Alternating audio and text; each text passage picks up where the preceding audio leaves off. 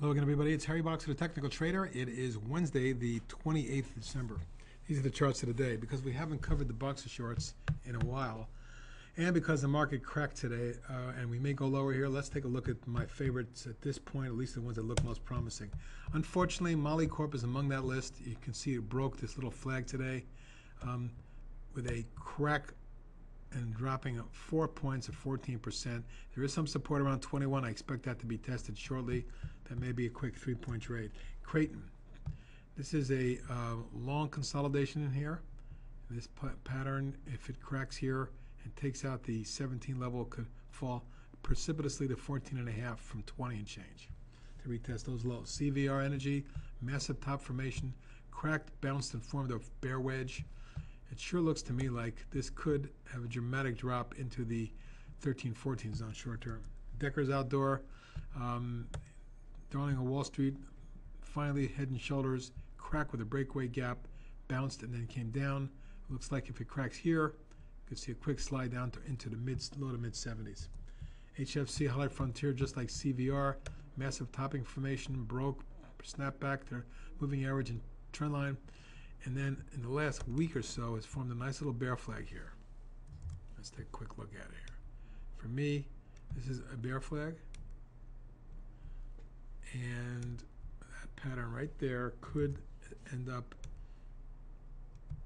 triggering more selling if it's broken. Today was down 62 cents or 2.6%, but if they crack that, we can see that fall into the high teens pretty quickly. MGA Magna.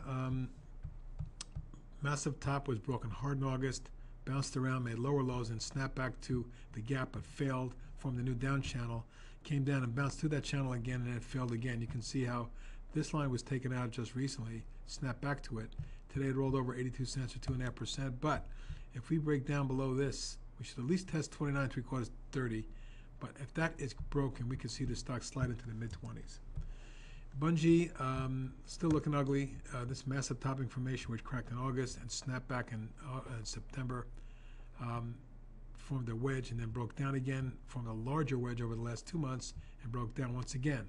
Snapped back a few days here on low volume, and then today dropped $1.42 or 2.5%, but it appears that it may take out the low and run into the low 50s, maybe 50, 51 zone.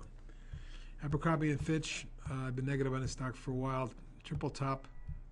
Massive gap to the downside, bounced for a day or so right at support, and then cracked that with a gap. Very negative looking pattern. Gap here, bear wedge there. I'm looking for a move down to 41.5. EQT, is this a massive topping formation? We'll soon know.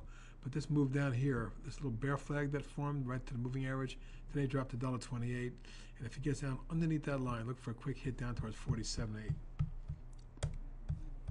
BMC software continues to slide and slide steadily after the big hit earlier in the year in August. The stock bounced, formed a little bit of a bear wedge, and then made lower lows all the way down. Now this wedge here was broken today with another drop of 70 cents or 2%, but if the bottom of the channel is reached, we could see 30, 29, 30 range short term.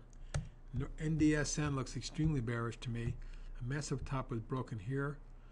A multi-month wedge formed. Double top up here in the 49 zone, rolled over hard last week and a half, and formed this little bear wedge. Today it dropped 84 cents or 2%, but looks like it's about to crack, retest the lows around 37 at least, and maybe run all the way down to the 32.3 zone. Franklin Resources, we've been negative on that for a while. Here's why. Sharp break, wedge, sharp break, wedge, another sharp break, and a massive wedge is formed now. If that breaks, we could see this come down quickly towards 80. So stay tuned on that one.